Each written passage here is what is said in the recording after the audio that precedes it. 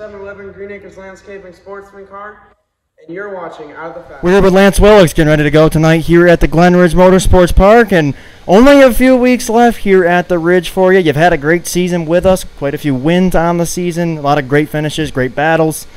2023 is kind of winding down, but overall, how's it been up here? It's been fun. There's been nights where we've struggled, yeah, all in all, it's been a good year for us here. We're glad that the guys brought us up here on a weekly basis, and we appreciate it. Now, driving a 358 modified around here, a lot of power. How challenging is it driving this place? I mean, it's kind of an elbows-up racetrack, as a lot of people say. How challenging is it? Yeah, you're always turning here. It's a fast place. There's times in the heat races where we're not lifting if we get out by ourselves. So, yeah, it's definitely elbows up, and you got to be on your A game. Now, how's track conditions been so far this year, in your opinion? It's been good. I wish the top would have come in a little bit more, but it is what it is, and yeah, we're happy with it. It stays smooth. It's not hard on equipment, so that's all we can ask for. Now, looking outside of Glen Motorsports Park, you've raced at other raceways so far this year. How's that been so far?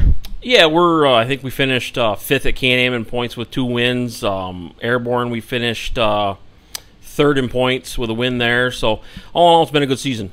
Now, looking into the final couple weeks, what are you looking for here at the Ridge? Just getting some wins, points. I mean, points are kind of wounding up here, but what are you looking for? Yeah, we're going to finish tonight, make sure we can tie up that Hoosier Weekly deal that we're leading, and we're kind of set where we're at for points, second to Jordan, which he's had a great year, consistent, and and then we'll see what happens for next weekend and the weekend after. We got series races coming, so we got to be tip-top shape for that. Now, looking at the rest of the season for you, planning to travel anywhere? Obviously, Super Dirt Week's coming up. I'm sure you're planning to do that. What's the rest of the year looking like for you? Yeah, next weekend we got Can-Am Friday, Weedsport Saturday for the series stuff, 358 Super Dirt Car Series. Then I think we're off a week, and then we're at Malta for their big weekend for a series race, and then then we got to get prepared for Super Dirt Week at Oswego.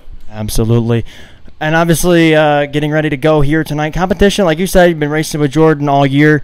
It's a little challenging when it comes to this little bull ring. Racing with some of these guys, I'm sure it's got to be pretty fun on a weekly basis. Yeah, a couple of weeks, last time we won here, me and Bill August were side-by-side for 20-plus laps. I think that was race of the year, by the way. Yeah, that was fun. These guys have definitely stepped up their game, all of them, from front to back. They have definitely got their stuff together, and it's good. It's good for the class. And my final question, and not to pick on you here, why does Tim Baltz call you Romance Lance? That was started years ago from Stefan LaFrance, because we always used to run together at Brockville and Cornwall, and that's where that come from, Steph LaFrance. All right, Lance Willix getting ready to go here tonight at the Glen Motorsports Park.